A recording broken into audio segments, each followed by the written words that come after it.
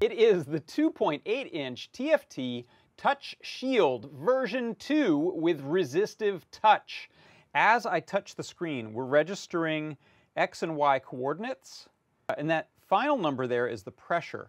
This is being used as a sort of slideshow display. The touch screen is just being used as sort of two directions. So if I touch over here on the right, we're going to go to the next image. If I touch on the left side of the screen, we'll go back. So this is a really simple, primitive use of the touch screen. You can use something like a user interface that has some big buttons on it, maybe 4 buttons, 5 buttons on it that are big touch areas, and that'll work great. That right there is my product pick of the week this week. It is the 2.8-inch TFT Touch Shield version 2 with resistive touch screen for Arduino and Metro-shaped boards.